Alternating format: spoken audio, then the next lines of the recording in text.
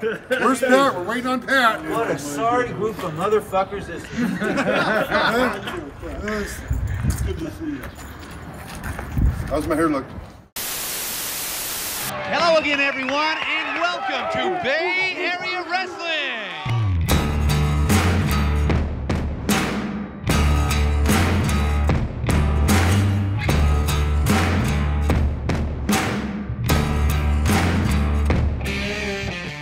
Let's first welcome to the ring area. My name is Pat Kelley. I was the commentator at ringside, ring announcer, and interviewer of Bay Area Wrestling. Well, John Kelley. No, my name is Pat Kelley. What? I'm Radical Robbie Lee. What? Come May 16th, man, you're gonna have a real big surprise. The heartthrob of Bay Area Wrestling. My name is Rich Armas. There is no room in this business for pencil neck pansies. I'm the mask, and I can still kick your asses. I'm Allan Bolte. I, along with Pat Kelley, did the color commentating. My name is Woody Farmer. And I'm the great Mae Young. She's working that leg over. She's working that leg over. There's a newcomer on the Bay Area wrestling scene. I used my actual real name. It was Jason Rogers. He is always ready for the fans and his competition. My name is Danny Garcia. And look at this guy up on the top rope watching. What a shot. Super Diablo. They're going toe-to-toe now as Hernandez fights back. I'm Jesse Hernandez. He's as nice out of the ring as he is tough inside the ring. Johnny Starr. They're really working Johnny Starr over. What can be said when the man enters the ring with the belt? He's the champion. I'm the one and only Shane Kody. Agility and a strong desire to win make him a tremendous athlete. Johnny Pearson. Crash Holly, a lot of the guys who became big worked for Woody. Earliest memory I can remember is being at the tapings, watching Chris Jericho, his first time on TV there. Across the ring goes Jericho. I'm Chris Jericho, and I briefly had a stint in Bay Area Wrestling.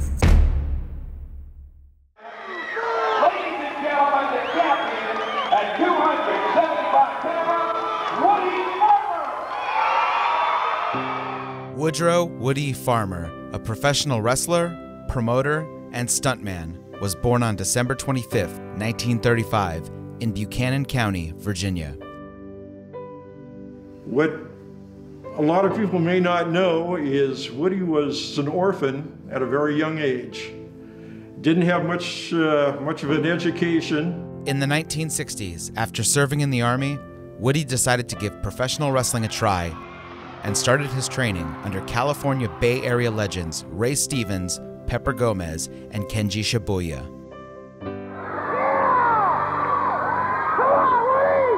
He began wrestling for one of the biggest promotions in the country, Roy Shire's NWA Big Time Wrestling, and got to wrestle across the United States and internationally in Australia and Japan. Woody was one of Roy Shire's draws.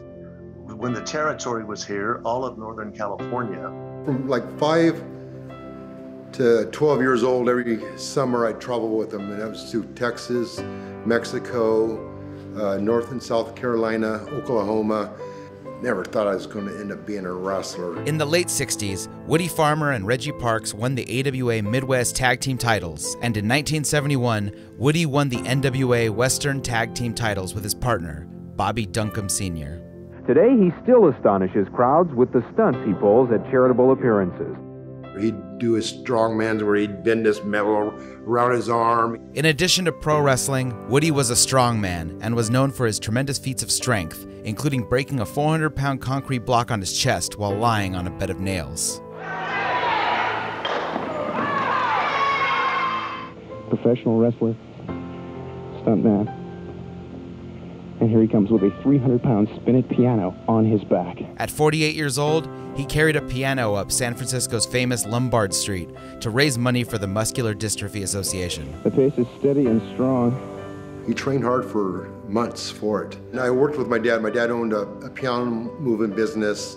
He'd have the dumbbell and he'd have a bunch of weights and he'd be walking the parking lot at work, just back and forth, back and forth, back and forth. It was so successful, it was on Channel 7, it was on the news. And here he is, the final steps. Yes, successfully made 500 steps more up Lombard Street. He collapses. For him doing that, carrying that piano up Lombard Street, it sent a bunch of kids to a camp. Everyone trying to get a look at the mountain man who actually carried that piano. He's getting up now. He seems to be all right. He made it. Amazing. 500 steps for the MDA. Just a great man. A really, really great man. Salt of the earth, give you the shirt off his back type of guy. Oh, he was a great guy. Great guy. Would do anything for you. I mean, if you had a problem, if there was a way that that man could help you, God be it, he would. He was a very easygoing guy unless you pissed him off. Holy shit. Woody was also featured in local Bay Area wrestling television commercials and 3 motion pictures. Your name on names here with the key to the city. This is Allan, Joe. Allan Hollis. He's an ex-Green Beret. No, 9 tours. You gotta be crazy. Yeah, I loved it. In the late 70s, Woody opened the doors of his own wrestling school in Hayward, California, where he trained local Northern California talents, such as his son, Hawkeye Shane Kody, Jason Styles, Super Diablo, and former WWE star Crash Holly, among countless others. Woody School had class, okay? There was a lot of class in Woody School, and there was respect. Woody, you have to be absolutely thrilled about Bay Area wrestling and the young talent we're seeing in the ring on the show. From 1989 to 1993, Woody owned and operated Bay Area Wrestling, doing TV tapings at Channel 6 in Newark, California. Woody's philosophy was you get one go around in life, make the most of it, and that he did. Wait a minute! Get out of here! Get out of here! Woody's gonna go after Mae Young! He's gonna go after the headband! I can't believe that pandemonium has broken out! Woody Farmer, you have to be looking forward to the action in Pittsburgh, California, Saturday night, May 16th. Bay Area wrestling got going shortly after I met Woody Farmer, maybe within 1 or 2 years. And now the way Woody and I met and the way I came into the business is an interesting story. Bay Area wrestling, why don't you do me a favor? Why don't you get another suit? I guess nobody likes the suit I'm wearing tonight. Wrestling was just getting into its heyday. Vince McMahon had torn down the territories, and syndicated wrestling was huge on television. There were a lot of promoters in a lot of areas of the country that decided that they would get a piece of that pie. So a guy came into Stockton, California, where I was working at this radio station, and he was going to be running a card at the Stockton Civic Auditorium. And I was assigned by what's called the production director of the radio station to produce his radio spot for him. And so we got to talking, and I told him about how I was a fan as a kid, just what I explained. My first match was live wrestling, was at the Cow Palace with Ray and Pep in the main, and he says, well, how'd you like to be my ring announcer? And I thought, well, shit, are you kidding me? I'll be the kid that grew up and got to join the circus. I show up at the Stockton Civic Auditorium, and I think it was just about this time of year, January of 1986. And it's a sold-out house. 4,500, 5,000 people. This is my first night in the business, and I'm going to be the ring announcer. And I said, this is where I belong. I think this is cool. I like this business. After the matches were over that night, Woody Farmer came up to me and he said, Pat, how come I've never seen you before? You know, meaning how come he'd never seen me in the business? And I said, well, Woody, I said, I got to come clean to you, man. This is my first night in the business. First time I've done ring announcing professional wrestling. And he said, well, I'll tell you what, Pat. I tear up a little bit. He said, you belong in this business. And if it weren't for Woody Farmer, and that night, I don't know if I would have ever ended up in the business of professional wrestling. Let's first welcome to the ring area, the colorful Danny Garcia.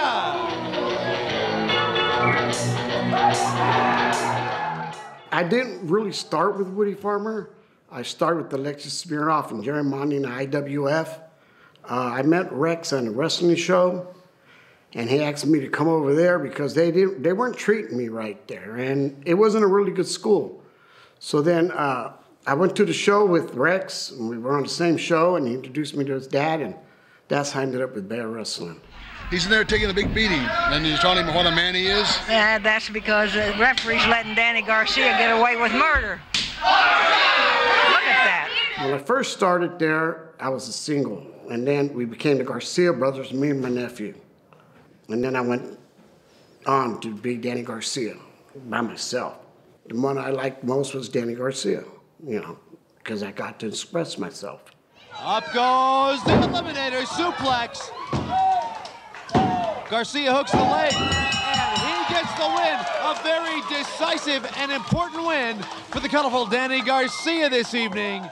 And his opponent this evening is the very mysterious El Diablo.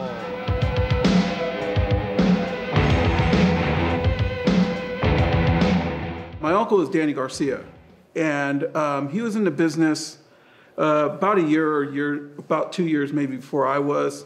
I would go with him all the time because I was only like 14 years old, so I was going with him to his practices. And I started in the IWF with Smirnoff before I went over to Woody's. And I came across Woody's because Smirnoff, they were starting to clash heads over there. So it was, him and Jerry weren't getting along. And Jerry came around and he's like, hey kid, you know, you're a little small. And it was weird coming from him because he was a small guy himself. And he's like, you're a little small, so we really can't book you anymore on our shows.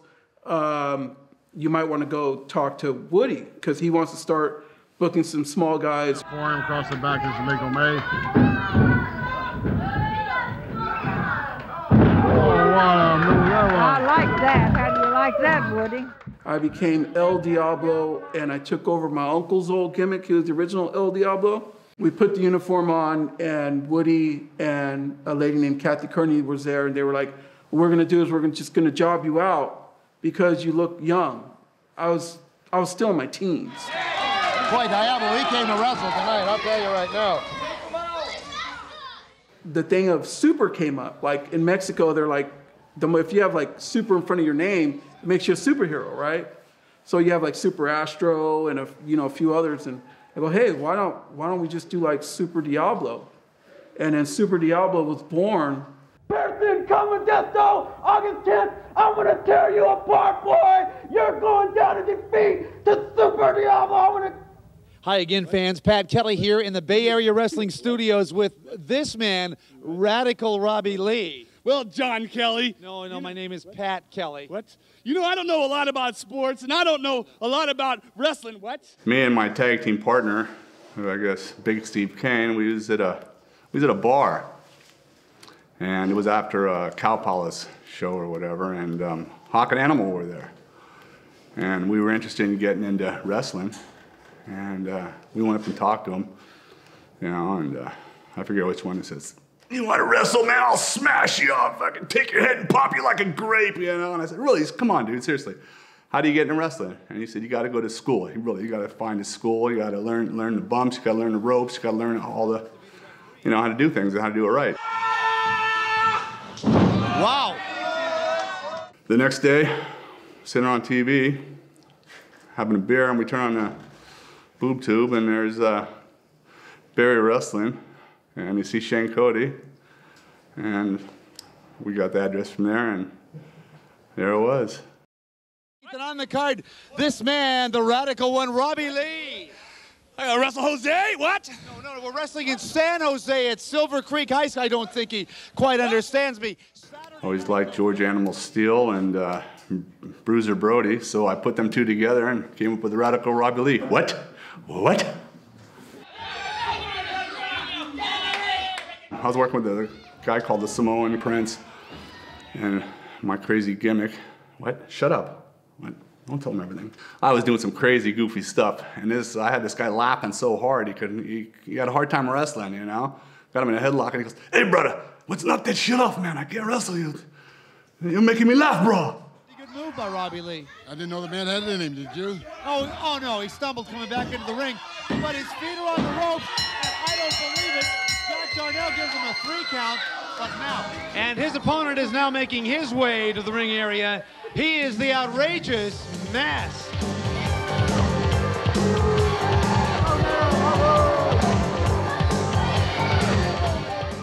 Back when I was in elementary school, I can remember we were all out on the playground and talking about wrestling. At that time, it was on Channel 2, All-Star Wrestling, with Ray Stevens, Pat Patterson, Kenji Shibuya, Pepper Gomez. Here I am, this buck-toothed, four-eyed, nerdy-looking kid. I told all the kids, someday I'm going to be a professional wrestler. Yeah, right, Randy. I said, someday you're going to see me on TV. Ah, ha, ha, right, Randy. I proved all of them wrong. You know, anybody can be a follower, but I want you to be a leader. I want you to stand out from the rest the way the Mask does. I knew Woody for a while. In fact, Woody's the one that trained me. I lost contact with him for a while. Woody got busy, I got busy, and we connected one day, and he was telling me that he had a show on cable, and asked me if I'd like to be a part of it. Wait a minute, the Mask going into his trunks. He's inserting that circular piece into his forehead. We might be looking, if he headbutts him, it's going to be all over, Woody. We've seen this before. Oh no, he hurt his fist on it. And now, there comes the headbutt. The silly string, a lot of people have asked me, how in the world did you come up with that? And I saw a comedian do it on TV as he was going out to the stage. He sprayed the fans with silly string. And I thought, I like that. I like that. I'm going to get the, I'm going to spray the fans with it. And it went over. Woody was kind of skeptical of the silly string at first, but he saw that it was going over, the fans liked it, and it became part of the act.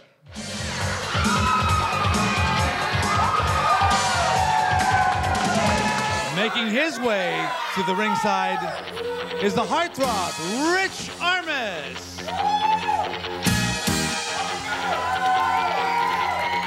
I used to hate wrestling, you know, and one day I seen, it was Snuka, and he's sitting in a chair, and here's this guy in a skirt, and he's talking all kinds of shit to him, you know. And then all of a sudden, you know, Snuka turns his head like this. The guy hits him in the side of the head with a coconut. Gene Oakland comes on and goes, hey, they're going to beat the Open Coliseum tonight. And I go, oh, I got to go watch this guy. He's going to beat the shit out of this other guy. You know what I mean? I went and watched the match, man. I was just like amazed. And then the next day in the newspaper, I seen Woody Farmer's school. I just drove right down there immediately and checked it out. That took him, that took him, didn't it? That took him down. I'll have to give Armas a little bit of credit. Honestly, I fucking hated my gimmick. I hated it. I was uncomfortable doing it every single time I went out. And I'd come out as a Chippendale dancer. You know, I felt like I was no way in any kind of shape to be like looking like a Chippendale. And then have to gyrate my hips. I can't even fucking dance, you know what I mean? I can't keep beat to music for shit. And I gotta go out there and gyrate my hips in front of people.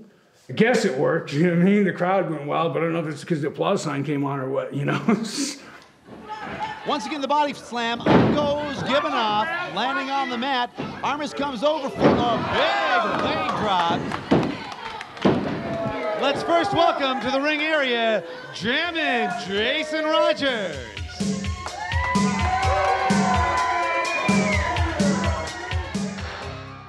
Where I heard of Bay Area Wrestling in Woody School was I was driving home one night, and this is, I don't know, maybe 1991. And I was listening to 98.5 KOME radio with Dennis Erectus, and he had Shane Kody on. I called the radio station and I said, oh, I'm a big fan. I didn't even know who this guy was.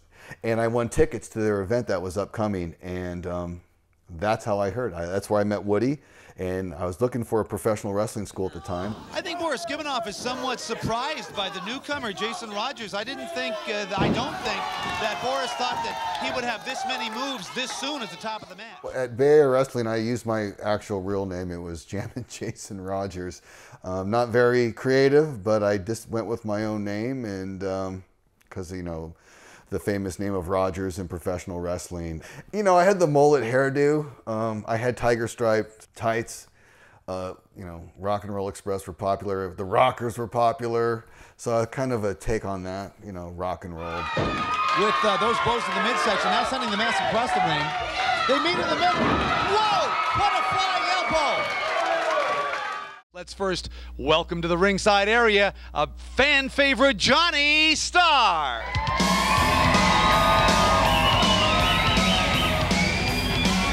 It was right after I got out of the Marine Corps. I went in the Marine Corps right out of high school, and a good friend of mine was really into it. So we saw a live show at the Kaiser Convention Center. It was NWA back in those days in the late 80s. And I was like, man, this is the coolest thing I'd ever seen. You know, it was just awesome. Handsome Al being sent across the ring and a big drop kick sends him down. Covered by the champion in a 2 count. At the time, I was a teamster. I was working lumping trailers, which is, you know, your hand loading trailers. And we found out that there's a school right around the corner from us. And at the time, it was ran by a guy named Jerry Monty. Jerry Monty and Woody were longtime friends, long history together, you know, back coming up through wrestling. And Woody had offered his space to Jerry, so Woody had his school, but Jerry was doing a school on different nights. So I meet Woody like the next practice I'm there. He was watching us train, and he pulled me aside a little bit later and said, hey, you know, if you'd want to come on my days too, you know, you can. So I started going on both days. So I was going 4 days a week, boom, boom, boom. Woody at one point said, hey, you know, I've got this show that we do, and I'm looking for guys, you know, if you'd like to do that. I ended up basically not going to Jerry's too much anymore and switching over to Woody's. Johnny Starr showing us some reasons why he is the Bay Area Wrestling Heavyweight Champion.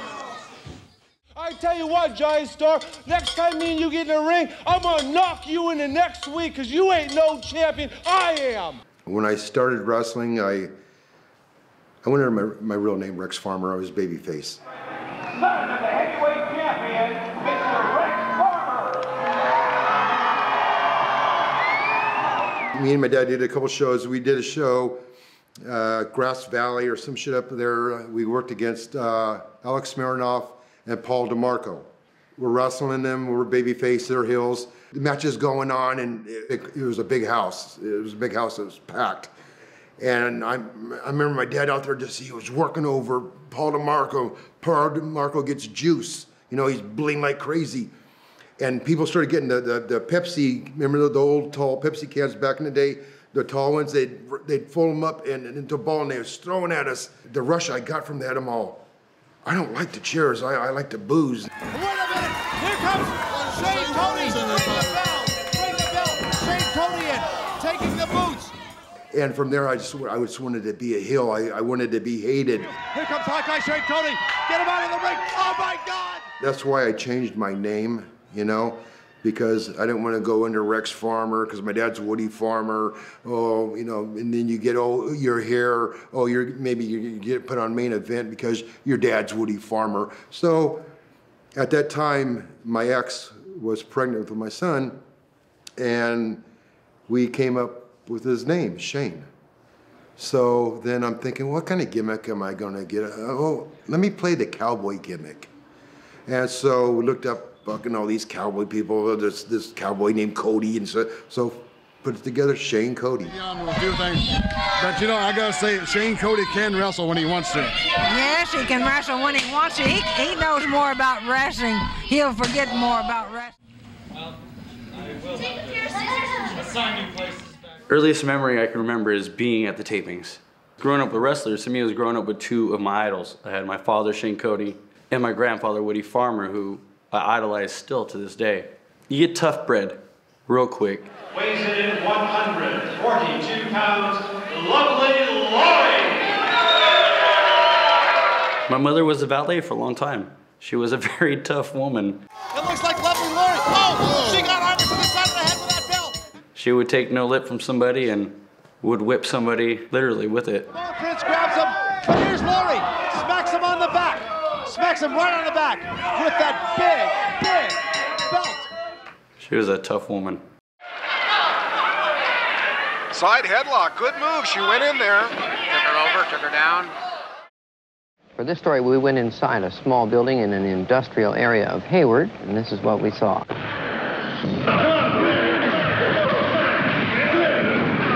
But people don't realize what these guys go through to be a professional wrestler. And I told him, I says, hey, Pops, I want to be a wrestler. He says, you don't want to get in this business. It's a cutthroat, backstabbing business. I said, no, I want to give it a try. So I started training at the school, but he wouldn't work with me at first. So I had the guys, it was the mask, and a guy named Boris Givenoff that was training me at first.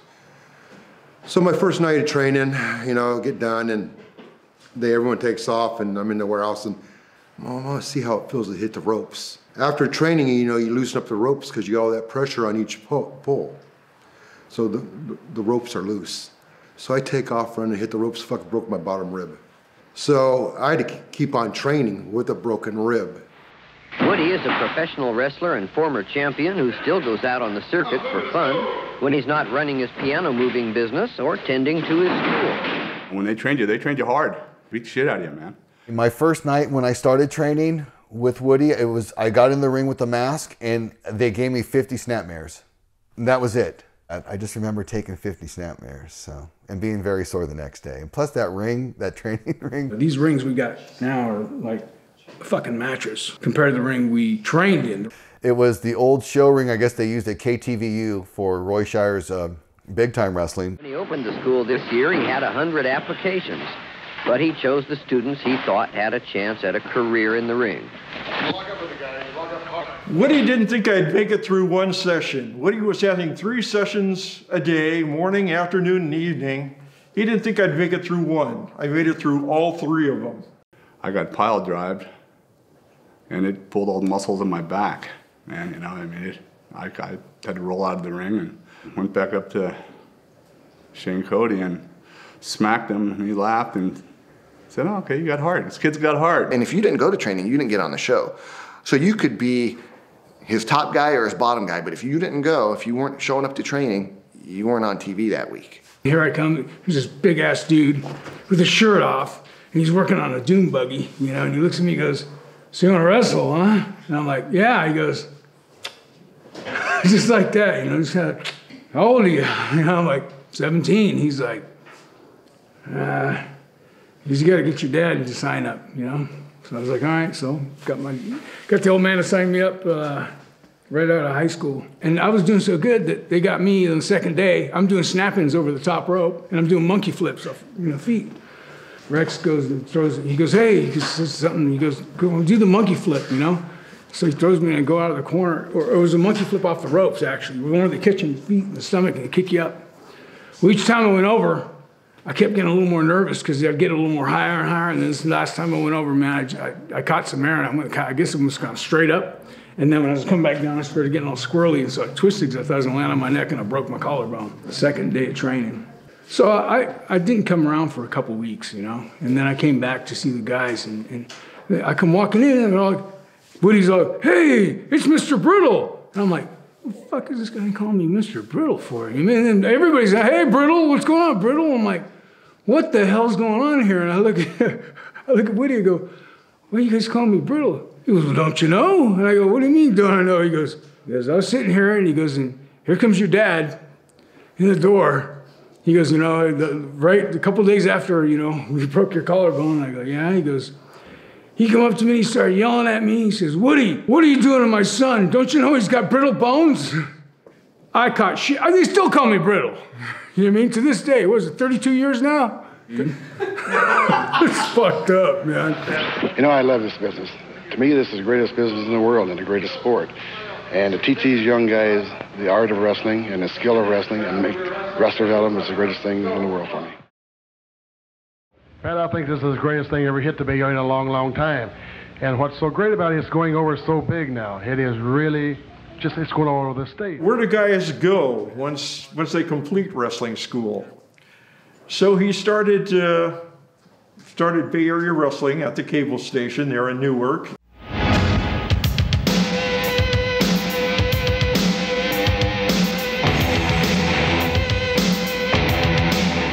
I think the wrestling scene in the Bay Area particularly was in a lull before Woody came along. Here comes the mask! I can't believe this! What's going on here? There's Tom Franklin! There's Bo Schneider!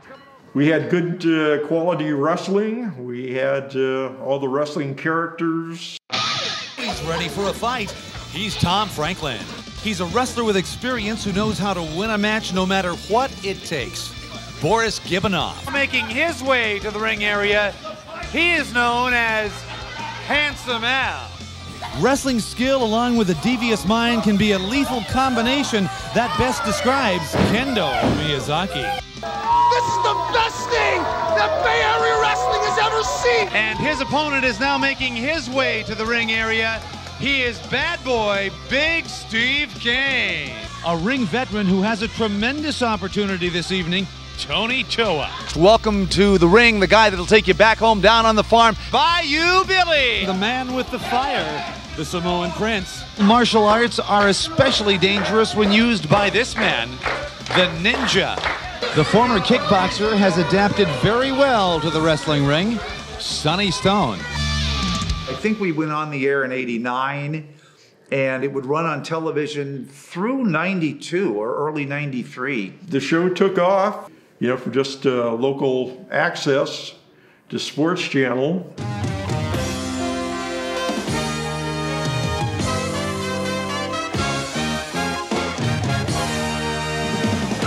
It's time to bring you up to date on events surrounding the world of Bay Area wrestling, and here with a special interview is Wrestling World Magazine's Allan Bolte. As part of Tag Media, we filmed the events every couple of weeks at the studio, and it was big enough that they could set the ring up completely.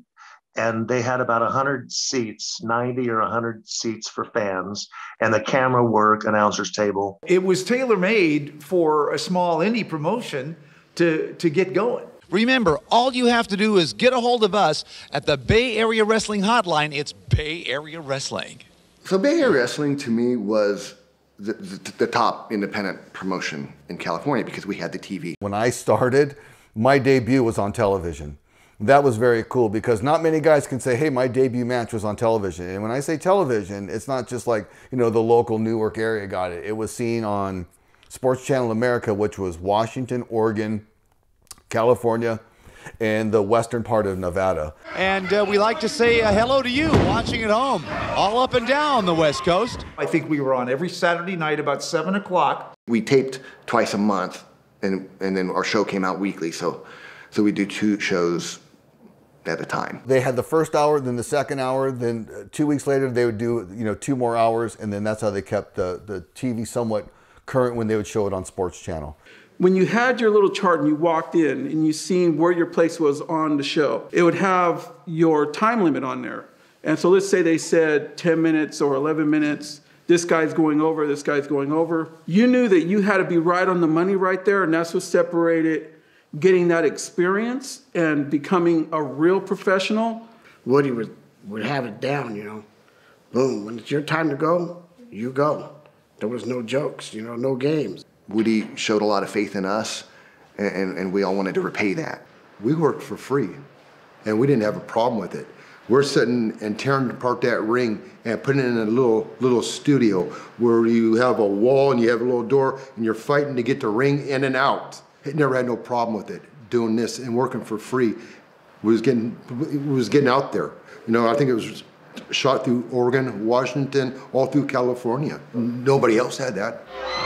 I'll tell you one thing, that Shane Kody stuff, you know, Johnny Star beat him right in the center. What are you talking about, boy? I'm Shane Kody and I do what I want. A lot of times we take a look at production that's 30 years old and we go, oh my God, Fred Flintstone and Barney Rubble must have been watching this shit, right? But you take a look at what Bay Area Wrestling was, and you take a look at that show, and for the day, that was damn good television. I'll tell you one thing, look at it. Also compelled fans to want to come to the show and be a part of that taping. He's got a wrestling for it. Johnny Starr sending Kane across the ring, had a big drop kick, and the fans respond. So for me, I don't know if it's ego or what, but I loved it. I loved coming out and seeing the fans. You know, they were all around the ring, and you'd start to see the same faces, especially as we were going, and then especially once we were on Sports Channel. The crowd got into it. If you worked them right, they got into it, and you feed off the energy or the insults. And Shane Kody in the middle of the ring, proud as can be. Does he actually think the fans are going to clap for him? In the cable station, it was loud, it was close, it was a rush, it was a big rush. It was a little warm in there at times, especially during the summertime, because you got all those big heavy lights, you know, for the TV tape. In the studio, hot. It was hot. No air, but it was fun. Side headlock, Garcia on the mask, down goes the mask, takedown. Those nights were so fucking long. I think we'd get going at about 7 o'clock or 8 o'clock. We'd get done about 11, and then we would do the promos. Quiet and set. Ready? Go ahead. Stand by. Oh, yes, Director, are we ready? Thank you. Sure. Stand by.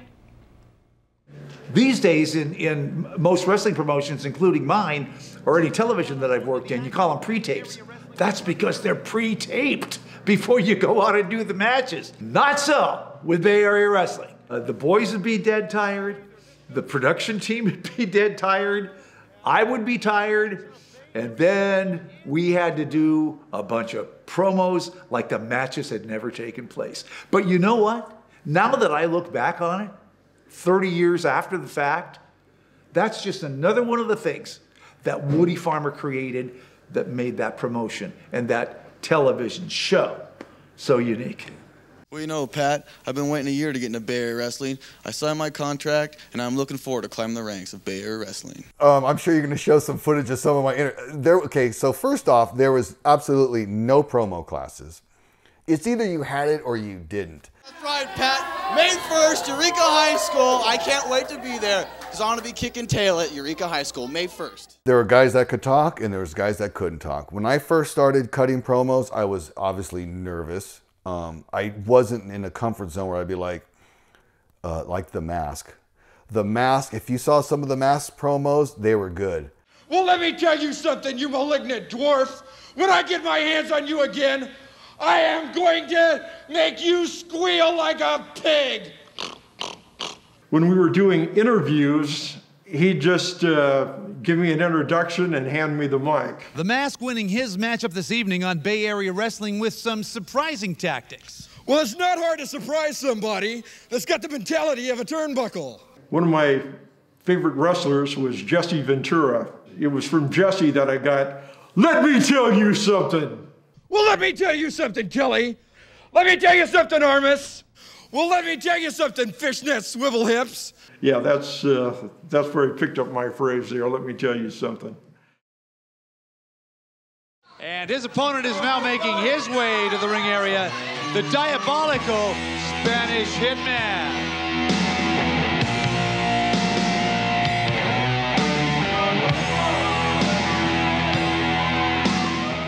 We had guys coming from all over the place to do our show. You know, we had this group of LA guys. Jesse Hernandez's guys. Let me first introduce to you, making his way to the ring area, the man from Guadalajara, Jesse Hernandez. Woody Farmer called me and he asked me if I was interested in sending some of my boys that we were training at the time. Yet another great athlete makes his way to Bay Area Wrestling. Wayne Bradley, Rick Redondo, Gary Key, Lucky Larry Ludden, Bobby Bradley. Now he told me I can't afford to pay anybody, but I will take everybody out. I'll fly to 2-for-1 on Southwest, he said, and I'll pick you up at the airport, all you guys, and also give you a free meal. Man, Jesse Hernandez against the ropes. They're going toe-to-toe now as Hernandez fights back. We all went up there, had a blast. I think the boys learned a lot about TV, you know, especially the younger guys that had never been on TV, and it really helped everybody out. Oh, one more. Shane Kody was a little stiff with everybody, but I think he's always been stiff. Hi again, everyone. Pat Kelley here in the Bay Area Wrestling Studios with the great Pepper Gomez. And Pepper, what advice do you have for wrestlers starting out in the world of wrestling today? Well, you know, they've got a great school here. That's one thing about Woody. Woody knew everybody. So we'd always get people popping in, and they'd start training you for a little while. Pepper worked with me quite a bit. I really enjoyed the advice he'd give me and stuff he'd show me. The first night that Pepper Gomez came in, and I thought, oh my God, should I tell him that I saw him when I was like 8 years old in the Cow Palace? Because fuck, everybody tells him that. It's going to make him feel ancient. Just like working with Moolah and Mae Young, I felt honored to be a part of that he was coming in to work with us. With me is the fabulous Moolah, legendary women's world champion. Moolah, thank you for being with us. Thank you so much, Pat. And I have to say, I guess I'm more excited than you are because I just witnessed the best studio wrestling I have ever seen. Had a lot of the old timers, and they liked the show because it was, you know, more like the old time wrestling. Another wrestler who you may not have heard about so much, but I think a lot of real hardcore wrestling fans that watch this documentary will remember the name Clyde Steves, who was from the San Francisco Bay Area. He's now removing his mask, ladies and gentlemen, and it is Clyde Steves, our announcer at ringside, along with Woody Farmer, our very own color commentator on Bay Area wrestling. Clyde, it's very nice to be working with you. Woody Farmer is really getting ready to get his head torn off because I've got the man, the hitman right here, boy. He will tear his head off, and look for him. Of any of those, one of those slaps, any of his body blocks, anything. There's Mae Young grabbing the boot of Gary Keith. Look at it. She's working that leg over. She's working that leg over. Our cameraman, Todd, at ringside, getting a good shot of that. Mae Young and Fabulous Moolah were two of the toughest people, male or female, that I have ever met or probably will ever meet in this business. And a veteran like Woody Farmer still having a hard time detecting it. There's the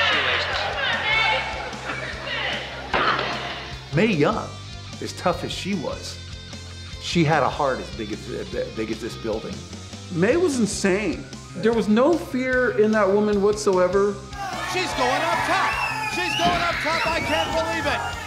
Oh, no! I thought she was going to try to pin him for a second. Mae Young. That Chippendale. Woody, don't talk to me about that Chippendale. What do you mean a Chippendale? That Rich Armas is a panty waist and a Chippendale. That was a rough old lady, man. I remember one time we were doing knee drops, you know, I do a one-legged knee drop, kind of try to get up there, up in the air high.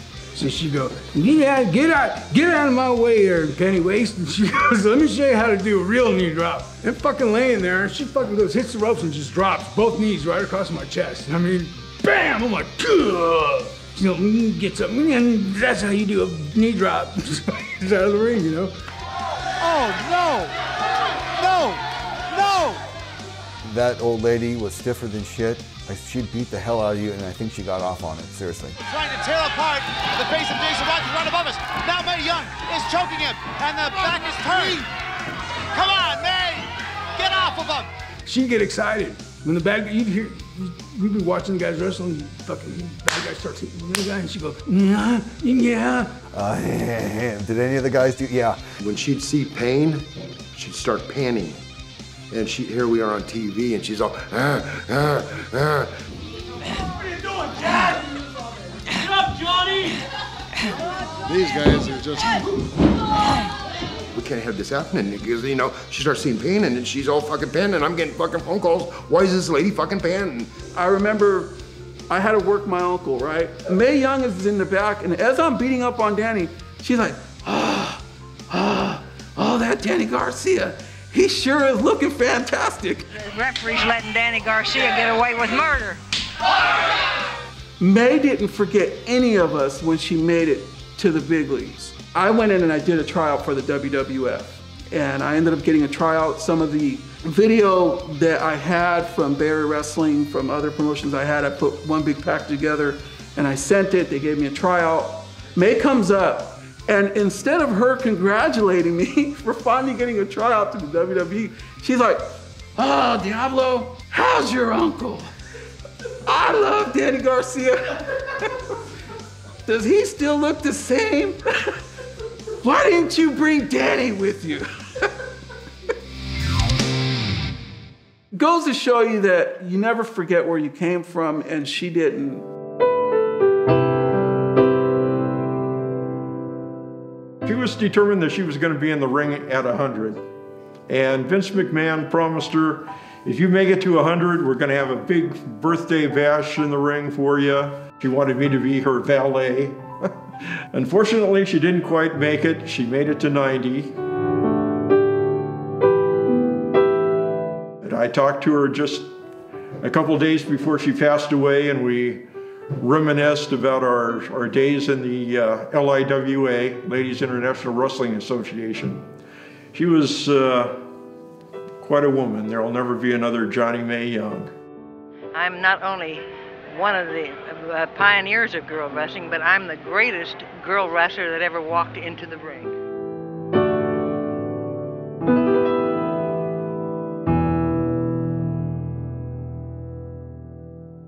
Our junior heavyweight guys, there's some great wrestling too, I mean. They're some of the finest in the business. You can't go any place in the country and see light heavyweight wrestlers. Most of them are real heavyweights or giants. But here is the only place in the United States that you can find light heavyweights. It was a beautiful time as to what happened because Woody, I know with this light heavyweights, he gave us the rings and he said, run with it. Because he knew that there was something getting ready to change in the business.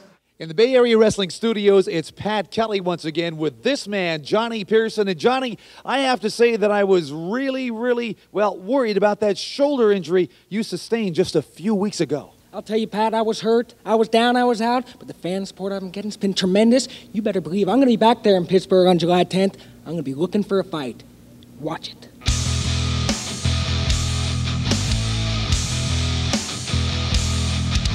Mikey Lockwood was someone from day one that I saw train that I knew that if he kept that attitude and he kept working hard and he had a tremendous work ethic, that he would succeed in the business. Now that's an interesting move, Woody, and almost a hopscotch move, end over end, going across the ring. And right back to hold that arm again. Johnny Pearson, he was a good wrestler. We used to call him the Bologna Kid because all he'd do is have bologna sandwiches, eat bologna sandwiches. You know, I'd be out in the car eating bologna sandwiches, little guy. Then you get in the ring and you chuck him around and throw him around, and he'd bounce back like a Super Ball. Boing, boing. I guess some bologna sandwiches paid off. Crash Holly, a lot of the guys who became big worked for Woody. You know, Mike, Johnny, Crash, wrestling, right? Started at Bay Area Wrestling. He learned from Woody. When I started training people at the school, I wasn't nice with them. I'd beat the shit out of them. Johnny Pearson, I used to beat the crap out of that guy. Wrestle all the time. Whoa, feel those chops. We was doing something, me and Johnny, and I'm training them, and I had my hand down, and the fun guy did a knee drop. Well, one knee hits my back, and the other knee hits my ring finger. Oh, shatter dislocate right there. Here I go into surgery, put it back together. But it's something that, Johnny Pearson will always be here. Training with him was fine. I mean, we'd all train, but with him, it was always cool. He was always doing like high flying stuff, so I was like, oh wow, look at that dude can do some cool things. That was a beautiful high fly off of that rope. Later in life, after Bay Area Wrestling went folded, we went to Mexico together for our first time to go down and train with Felipe Hamli, and we met with a trainer at the time was Kanek. So that was a part of my life that was really cool with him. We both experienced that together, going down there together. Mike was a good man, and I miss him. Sometimes when I think about those days, it's unfortunate. So.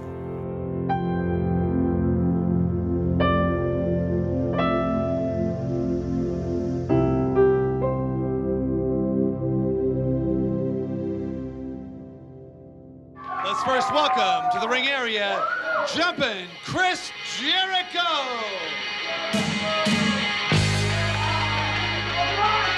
I briefly had a stint in Bay Area Wrestling with promoter Woody Farmer, and many adventures were had.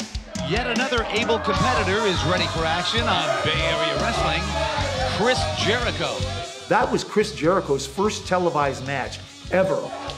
The handsome one, and I use that term loosely, handsome L, against Chris Jericho. So when I went down there, I had 3 matches, and it's funny because they are included in the complete list of Jericho. My first match, August 7th, 1992, that was against Shane Kody. and that was Woody Farmer's son. Getting sent across the ring, coming back now.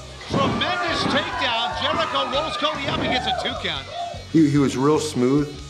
It was a pleasure to work with him. The chant of the fans going out here at the Bay Area Wrestling Studios as Chris Jericho making a tremendous move. Beautiful move there. He was hungry. He worked harder for where he's at. Won by DQ because I was hit by the cowbell. Kody across the ring. This one's going the bell.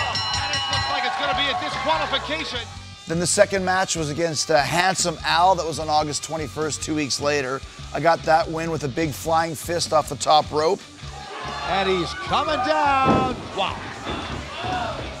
Handsome Al took all of that one. And there's a 3 count.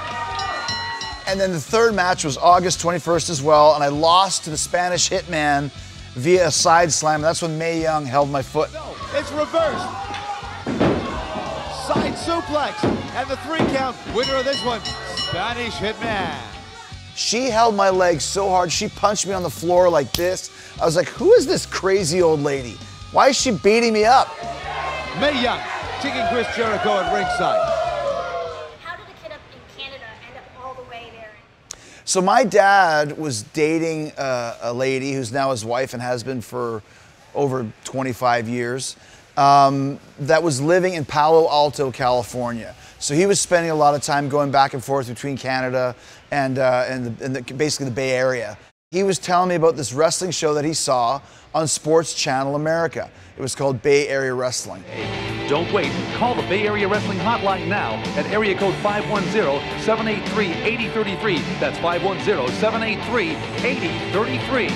And I was thinking at the time, I was working in Canada, I'd had 1 tour of Japan, but I didn't really have anything going on. And I thought, maybe if I go to California and I get on Sports Channel America, people will see me nationwide and then want to book Chris Jericho. Maybe the WWE will see it, or maybe WCW will see it. People, look at those arm drag takedowns. Big body slam, Chris Jericho. I first went there, and I think I'd been contacting them via phone, maybe wrote a letter back in those days, and they were kind of a little bit hesitant. Like, I'm sure they had a million guys trying to show up and try and get on, you know, TV's TV.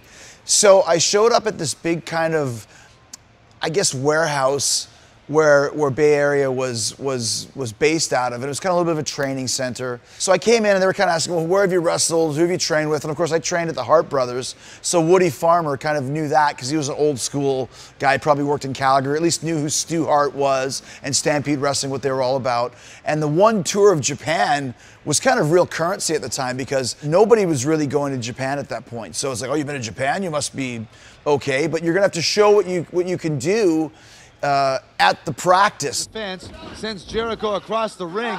Jericho on top of the Hitman, turning it into a sunset flip-up. But there was one of the guys who was a referee, a blonde-haired guy, and he was fairly good. So he and I kind of did some high spots and kind of showed what we could do in this warehouse in order to get booked at the TV taping. And lo and behold, I must have impressed them because I was then booked. Coming down with an elbow on Kody.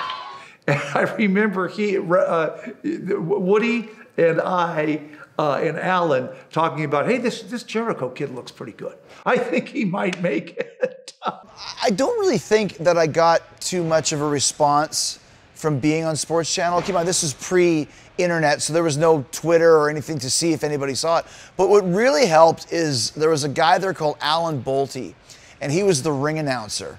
But he was also a writer, and he wrote for a magazine called Wrestling World.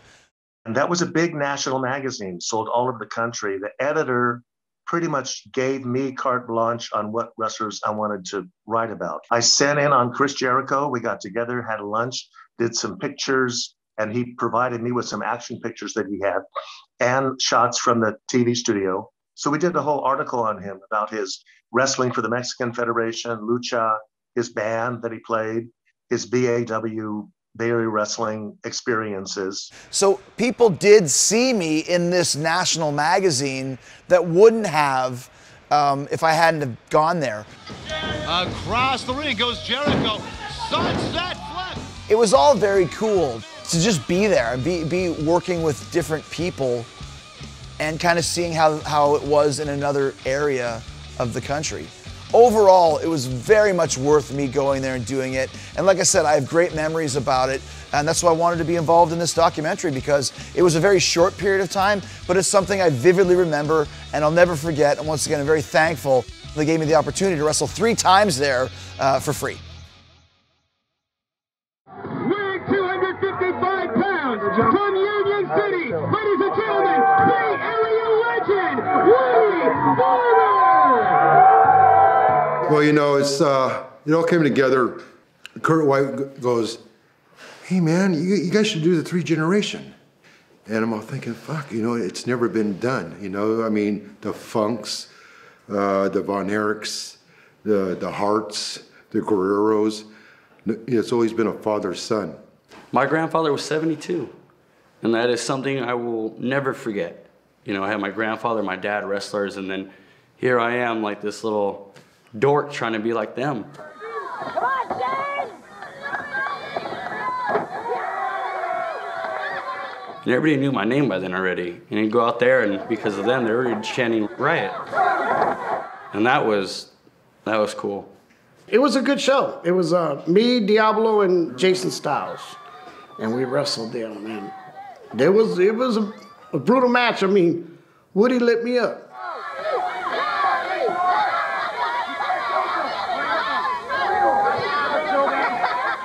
I'm glad that I got the opportunity to do that. You know, we did 4 shows, 3 generation, and it was awesome.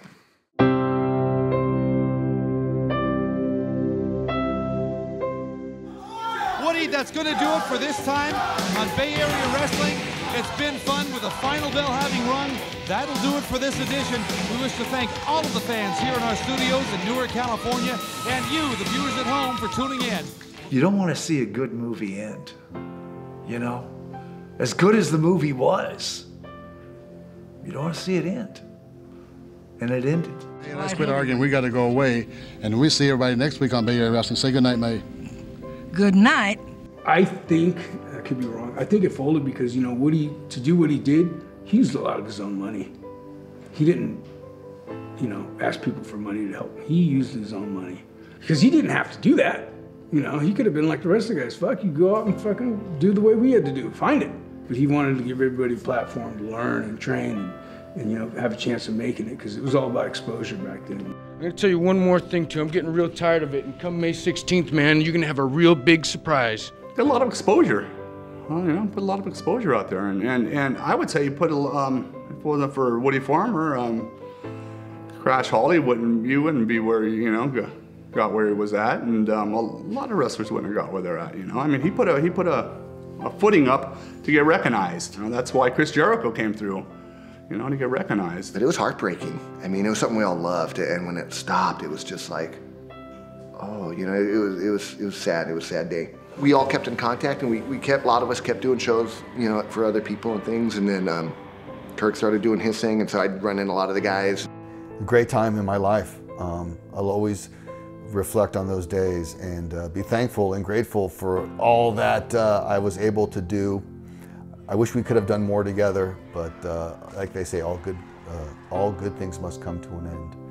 If you leave this business with 5 friends, you're a hell of a guy, right? They say people fucking love you. You know, you did your job, you didn't cut no throats, you didn't do anything. I left this business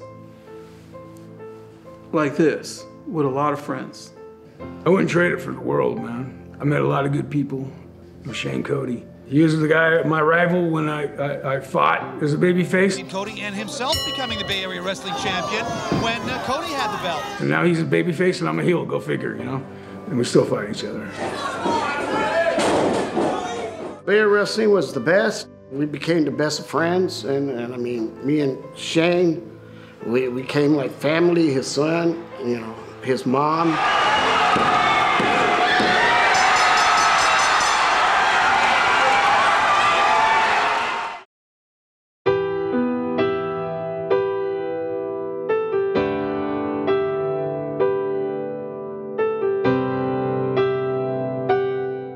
Spent a lot of time with him when he had cancer.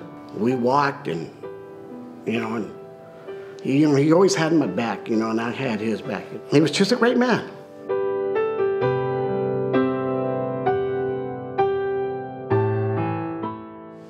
No, man, there's so much I wish I could say to my grandfather today, all the things I've learned since he's been gone, but the one thing I wish I could say is how much I miss and love him. Very proud of my father, very proud of my grandfather, and it's been a blessing to be a part of the family. Well, Woody, thank you. Appreciate everything you did for me, and I had a lot of good times, good memories, a lot of good brothers in the ring.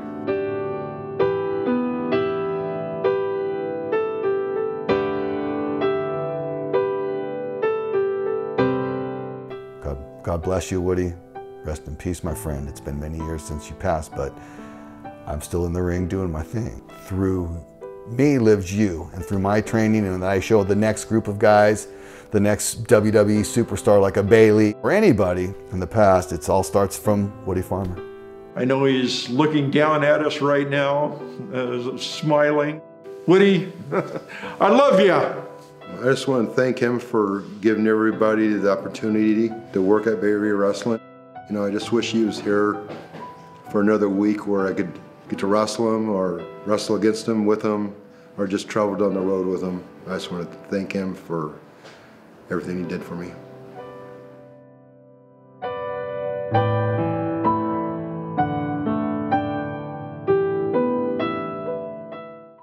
If Mae Young wants a match, believe me, Mae, you have got a match. You bring all these guys in here, especially with Hitman, and when I get through with him, Mae, it's not going to be a pretty sight.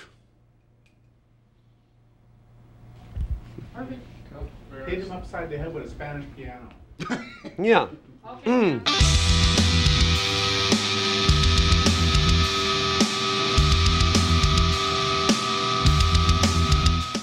Let me tell you something, Armas. I'll tell you something in a minute here. It's like a ride. Okay. We've been on plenty of rides. That was the most boring ride.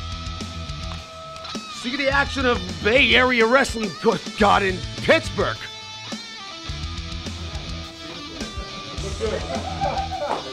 Now, I don't know who you are, Mask, or what you are, but I do know one thing. You're as yellow as the man that you are when you're wearing that mask. He was when he did.